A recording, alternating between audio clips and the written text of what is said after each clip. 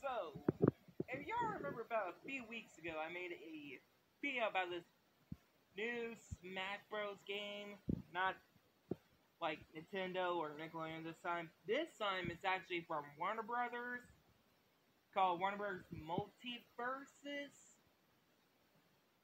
And a YouTuber who tweeted this out on Twitter back on the 27th of last month, saying, "Y'all thought it was lame, huh?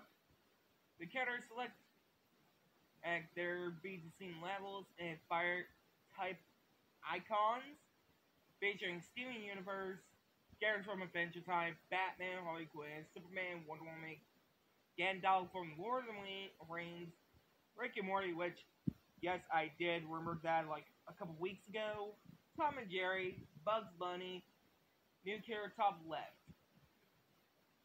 I remember last time this game was real. Well, it seems to be real. I thought Flash was supposed to be in it, but I guess not. I guess we will have to wait to see the new character when the game is coming out after it gets done making.